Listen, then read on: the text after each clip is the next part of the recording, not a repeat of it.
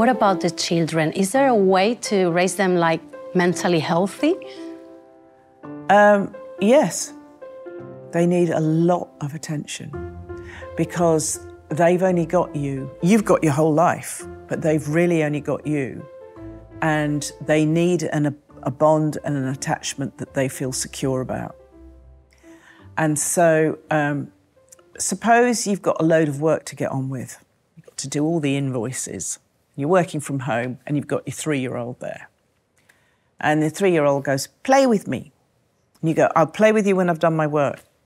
Have you done your work yet? Have you done your work yet? Is it done yet? You'll never get anything done. Because what the kid is saying is, I just want to test our relationship to see if I feel safe with you. But they don't say that. They say, play with me.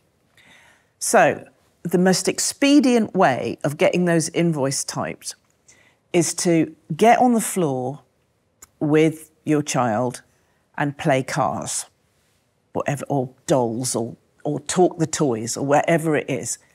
Don't talk them that well, you know.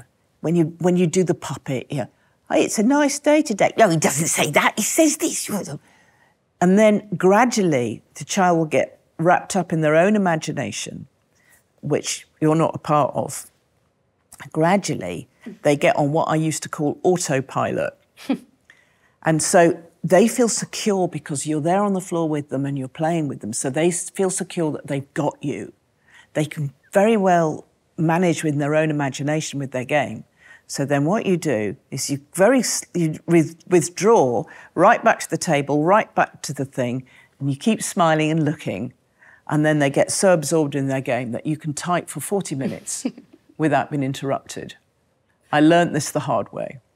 The other thing that's really, really good is your 2-year-old wants to be involved in all your activities. So obviously, let him type the invoices for you until he gets bored of that, and then you can do them again. The other thing I think is a really good tip is, like, you want your children to help around the house when they're growing up. You want them to take on the chores they can manage. And they want to do that too, believe it or not, but they want to do that before they're capable of doing that. So they want to empty the dishwasher when they are 14 months old. So they or they want to do the washing up when that's, so let them, get them on a stool, put them in tepid water at the sink, maybe take the sharp knives out, or not, depending what sort of parent you are, and let them wish around in the water and do it. Or let them take all the dishes out of the dishwasher and put them on the floor, because then they associate those chores with your approval and love. You know how children, we still like playing cards as adults? It's because we were playing cards with our parents when they were little, so we associate the cards with love. It feels like a nice way of connecting. And because I let my daughter empty the dishwasher all over the floor quite a lot, she now just empties the dishwasher. You don't have to say empty the dishwasher. She'll do it. I mean, so she should. She's 31. But when she was a teenager, she didn't mind doing the chores, because if you have a fun game with kids when you're changing the sheets on the bed, if you involve them, it takes 4 or 5 times as long. But you are saving yourself time in the future because they are learning how to change sheets on a bed. About 1 in 4 or 1 in 5 of us are supersensitive people.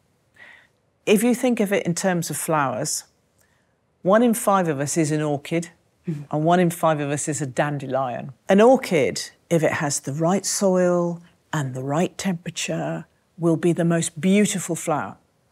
But if it's not got the right soil and hasn't got the right climate, it dies. It just doesn't work. A dandelion can grow in pretty much anywhere. I mean, if you run over it with a steamroller, it's going to die, obviously, but a dandelion will thrive in a crack in the pavement and just a bit of rain and just a bit of sunlight. It doesn't need much. Some children are dandelions, some children are orchids. And the thing with a dandelion, if you give it everything it needs, it's going to be a beautiful dandelion, it's going to be great. But if you just give it a little bit, it will still survive. If the orchid doesn't get its needs met, it's going to die. It's going to not work out well. And so when you've got a supersensitive child, it's quite good to get their needs met. So an orchid, you might be able to say, "Good night," and they go to sleep by themselves. A supersensitive child might want you to lie down with them until they're asleep. And you might think, this is really boring, I want to go and meet my friends downstairs or whatever. But you'll save yourself a lot of time if a child really needs you, if you allow yourself to be used like that. The more you run away from a child, the more insecure they feel.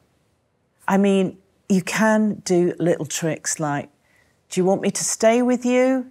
And we have no tape going because I don't want to listen to the tape or the story or whatever. We used to have tapes when my child was a thing. You probably have it on an audible book now or something. So do you want to listen to the story that we've got on this machine? Or do you want me to lie down with you? And they can choose which they have. You know, you can give them choices like that if you really want to go downstairs and have a glass of wine. So it's fine if they're a bit unhappy, you know, some of the time. I'm not saying, but at night time, I think it's really important that they have control over when you go and when you stay. But obviously they won't when you have to go to work or something. But if it's possible, let them have that control because that will make them feel more secure. And if they're more secure, they're more confident. If they're more confident, they're more likely to be mentally well. If they can rely on the world and they can trust the world, they'll grow up more robust than if they feel they can't.